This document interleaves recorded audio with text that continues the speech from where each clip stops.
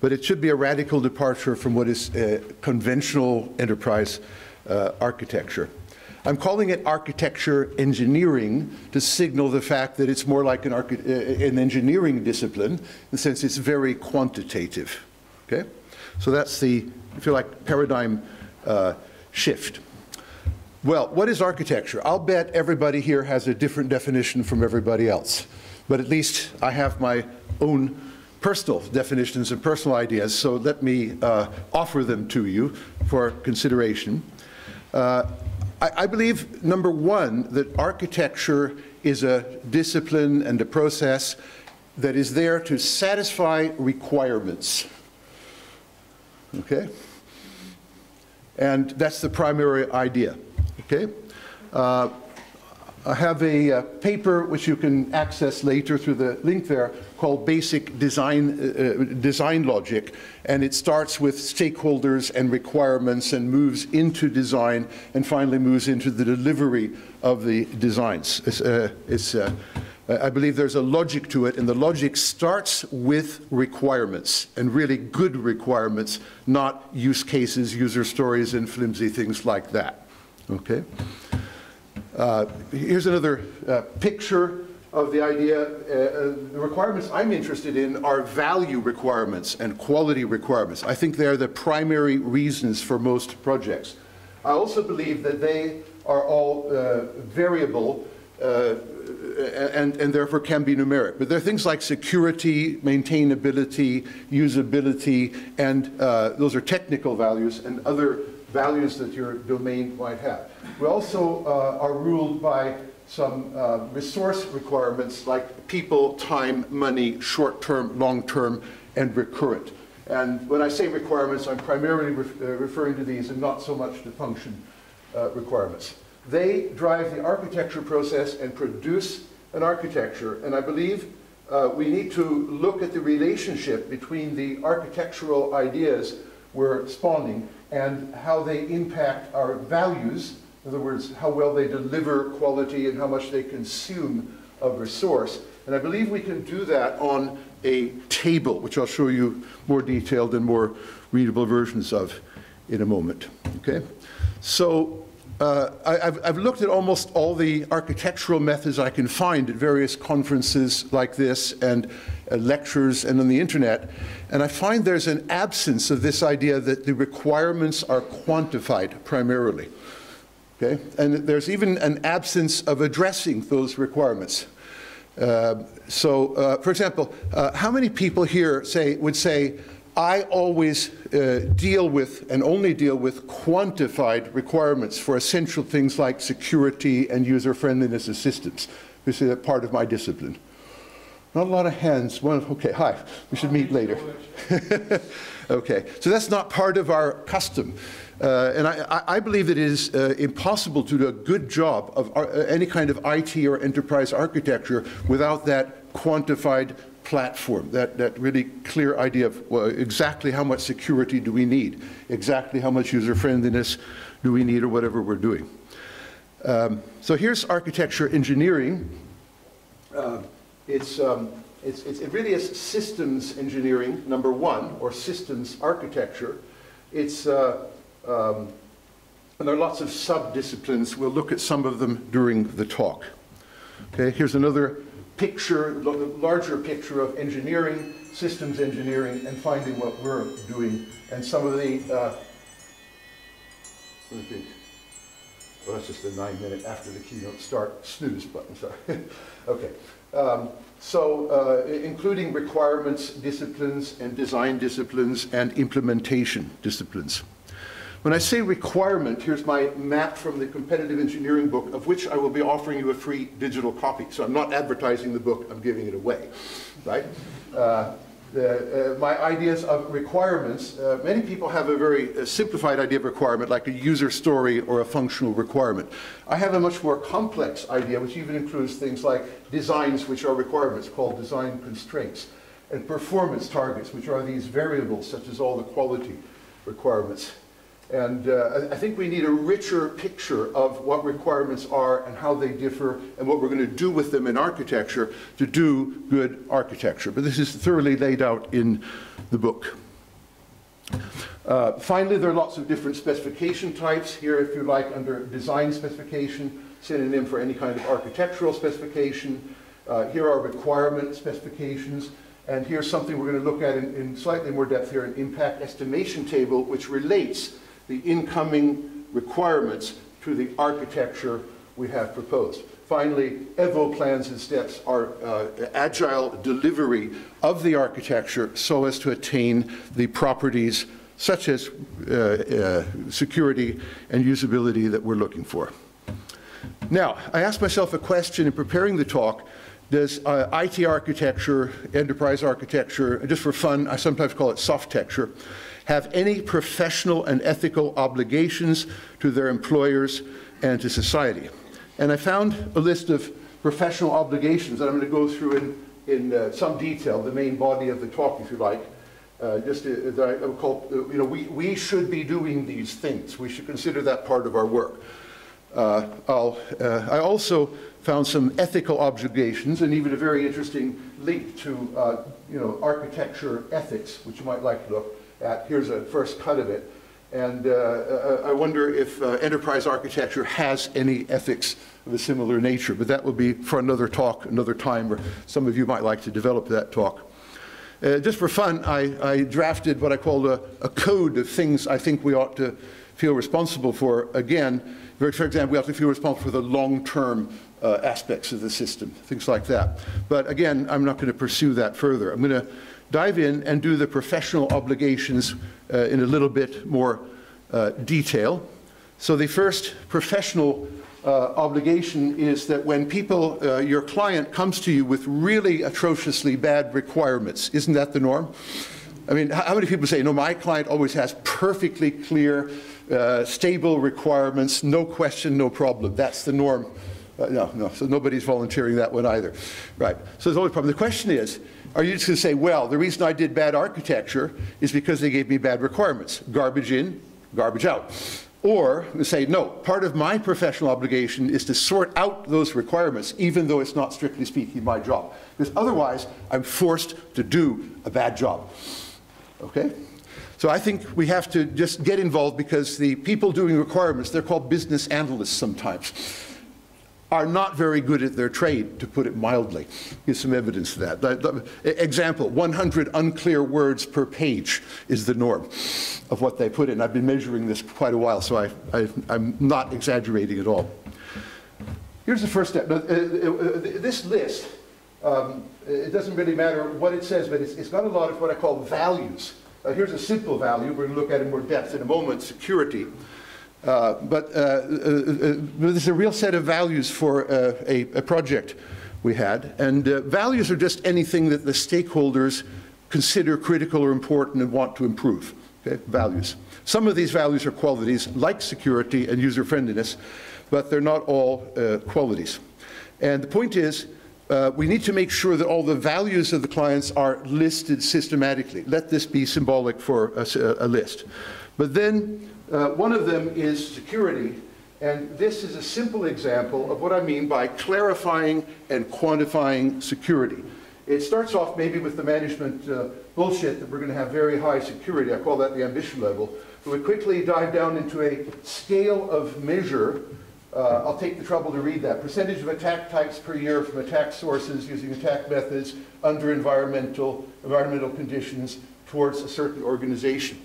That's my scale of measure with several parameters so that I can talk about the really complex combinations of all of these things. And then a status is a current level, the one we're dissatisfied with and want to improve, but it's numeric and it's very clear. And finally, wish level is what the stakeholder would value and like to have if they could afford it and if the technology were there. Okay, so we've now set the stage for architecture with maybe 20 such declarations. And the job of the architect is to ideally find a set of architecture that leads us to the wish levels within the resource constraints and within any other constraints such as legal constraints. European law, if that be valid, probably will be even after Brexit anyway.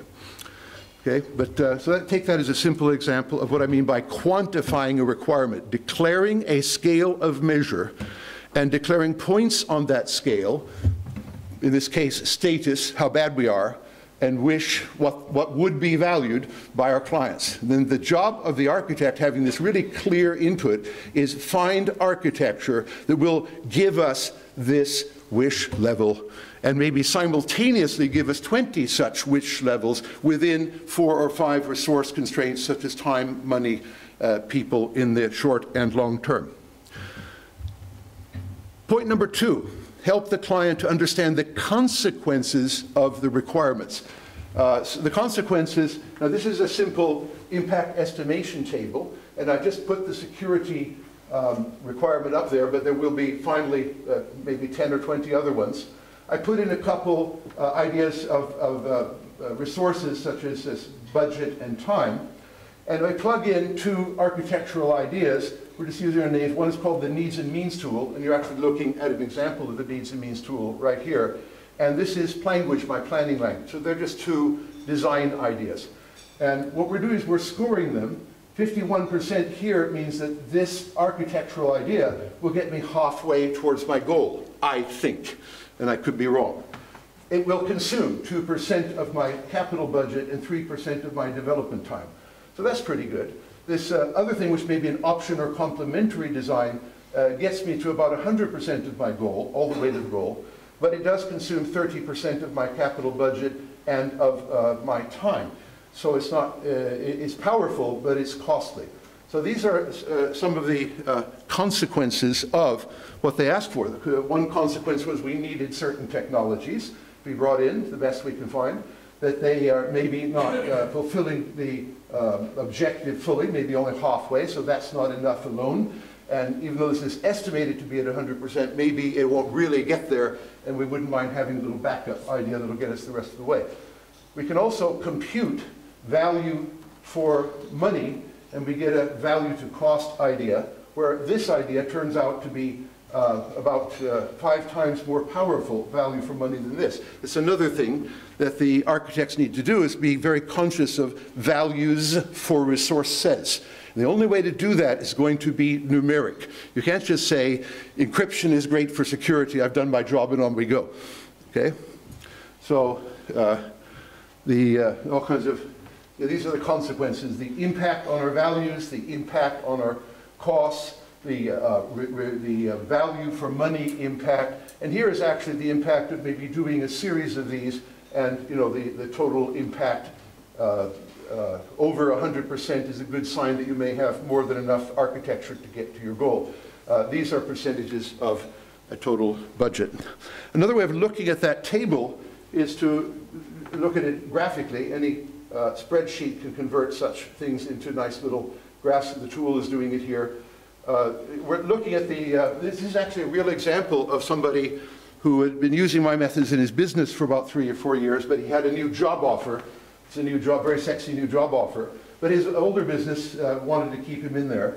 And he decided to use this method to look at the architecture of his life, his job, professional life. And he found that the new job looked very, this is over about 15 factors, including getting an OBE and work-life balance. He found that the new job was very sexy. Okay, so just get the new job.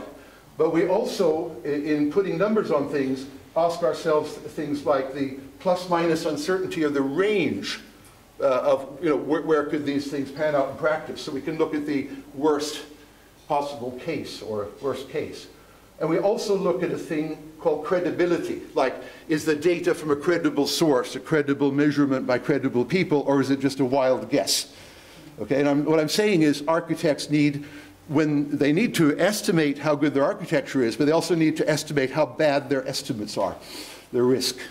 And it turned out, then the final day, that the old job was the devil he knew, had very high credibility, and the new job, well, it was wild guessing and optimism, and frankly, it lost out when all the risks were considered. So finally, he chose the old job, and he's there now. Okay, you can use these methods to architect your life. Okay, here's another way of looking at things, again, using these charts. This little symbol is the plus-minus uncertainty range of an estimate. These yellow things are the totality of all the costs. These are a series of design ideas or architectural ideas that we're trying to rate and understand and prioritize. Ideally, we would prioritize, meaning do first, do in early sprints of Agile, those things that give us the highest benefit to cost with respect to risk. And indeed, we can automatically sort both the table and these bar charts so that the high value to cost items with regard to risk come first. You're now looking at engineering of architecture or architecture engineering. Fourth point is we need to help the client see the many critical dimensions of a requirement. This particular requirement, educational safety, we're looking at things like can an Afghanistan girl get on a bus to school without get acid thrown in her eye? Okay? Educational safety. And we actually did this as a BCS project on a course just for fun, so that's where this comes from. Anyway, so educational safety is defined as the number of educational participants in a region registered as victims of assault due to their engagement. She won a Nobel Prize for that, by the way, from our friends in Oslo. And each one of these scale variables leads to a definition like assault is killed or physical assault, education is preschool, high school, university, etc. What you're looking at is the possibility of modeling, which is a lot of what architecture tries to do, a very complex educational safety situation with very many variables. And we can have objectives for any combination of these variables, including the most critical near-term ones that we'd like to focus on. That would be an agile, this is a tool for helping us be agile and do high-value critical things early by selecting the combination that is of the highest value for the stakeholder. But that's what I mean about helping the client see the many critical dimensions. The client's not likely to understand the technology of coming up with a scale with all these variables, so they may hint at it vaguely. Our job is to say, I can structure that, so I have all these variables. Then I can look at the variables that are most interesting, and then I can solve the architectural problem for the most interesting variables first, and deliver high value before she gets the acid thrown in her eyes, as opposed to 5 years later with a delayed IT project, which seems to be the other option. Okay? So here's another view of it. This is the same requirement, educational safety, but given that scale, we're taking a wish, and we're wishing for a certain quantified level, but we're selecting educational participants, teacher and student, the assault type killed and physical assault, education, high school, and the region Afghanistan. And the year or deadline, mini deadline, 2020. So now you see a highly structured, quantified requirement specification for a soft value like educational safety. And how many of you would have dived in and said, of course I'm going to structure and quantify that before I do the architectural work? Another thing we should feel a professional responsibility for is quality control. Quality control, number one, of the requirements coming into us, which are awful and need to be thrown out on the grounds that their quality control shows they have 200 major defects per page, or something like that, which is normal. These three slides are from Intel, who for 17 years has been using all of my methods, the quantification of the values I just mentioned in language, and the specification quality control, which we developed for Citigroup in about 2003 here in London. And basically what they show in this graph is they start off with a defect density of about 10 defects per page of requirement. And that's pretty good, because most people just drafting requirements come up with 100 major defects per page, or 200, where a page is about 300 words. But they're very good. They're using structured language. They still end up at 10. But their quality standard for requirements is no more than 0.5, about, or 0.2, sorry, about 50 times better.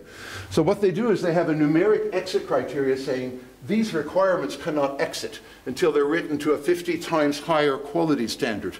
Why waste your time on architecture with garbage in, is really the question. So they have a discipline there of doing quality control. And the interesting thing is it's not a very costly exercise. They talk about using an hour or two. And this is at Intel, with probably higher quality standards than most of you are accustomed to. And here is an example of doing it, where they start off at about Okay. I reckon I've got about 10 minutes left, given our late start of 5. What do you think? 5. Okay, I'll have to wind down. I can almost do that. Okay, so this is a real example from Intel where they start off with delivered requirements at 312 defects for 31 pages, i.e. 10 defects per page. And they keep on saying, no, you can't deliver this to our chip architects. You have to have a much higher quality standard. So they keep on trying to get better and better and finally down to 50 times better, literally. And then they release it.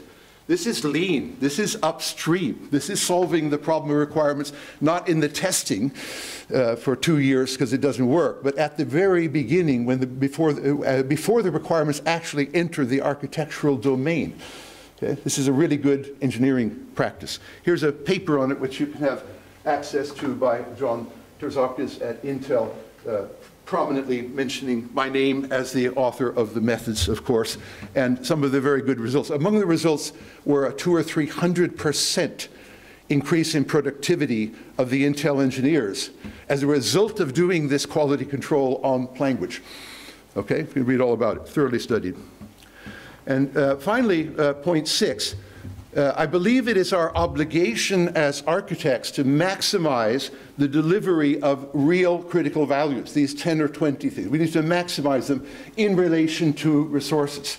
Okay? And in order to maximize 10 or 20 values, you've got to use numbers for the requirements that are the values required and for how good the architecture is. So this is an impact estimation table. I'll be talking a little bit more about these things in my second talk today. But this table says here are all the different architectural ideas, and here are the numeric ratings of how good or bad they are, and there are some summaries at the bottom of the table. These are the overall ratings for the different architectures for all the values. This one looks terribly good. This is second best. And then here are the resources. And here are computations of value to cost, or value to cost with relation to risks and credibility and uncertainty. And let this be, if you like, your picture of architecture engineering. I believe all your architectural ideas should be filtered through such an estimation. And finally, in Agile, early feedback and measurement of how it really works to tune your ideas. I'll be saying more about that in my second talk. We'll skip that given the timing, and this just says, I realize that if you're not of this culture, you might have fallen asleep, you might get very angry, you might think it's irrelevant. It is heavy stuff, but I'm offering you all kinds of things, including books, papers, slides, if you want to pursue this or go deeper, including BCS courses we've been holding for several years through the specialist group on quality. I'm going to make an offer to the architectural group to do something similar, especially for architects, and hope so we can use more time on it, like a couple days rather